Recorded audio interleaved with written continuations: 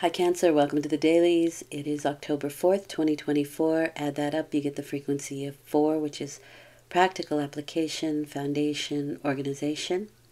It's a Friday ruled by Venus, which is love, beauty, fertility, but it's also workmanship.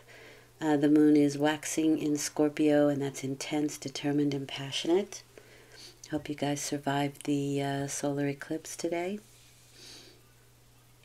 Well, it will be yesterday. I'm recording today. Your main card is the Seven of Pentacles, which is Saturn in Taurus, and that's aspected by the Tower card. The unexpected can have you kind of reconsidering some of your beliefs. You can be in a rather reflective mood today with that Seven of Pentacles, and this may include finances and perhaps even some contractual agreements. For some, this can get us out of something that we didn't want to be involved with in the first place. That's the Tower card.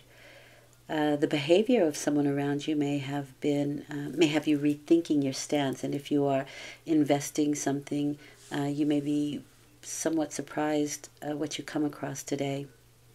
Again, the Tower card. There can be some skepticism in regards to a situation that can kind of take you by surprise. The frequency of 7 is ethical behavior, and there can be sort of a reevaluation of some of your goals or aspirations in your life or situation. The Tower shakes things up, so we have the ability to rebuild on solid ground, and again, this could be a deep-held belief of some kind. Enjoy your day, and thank you for watching.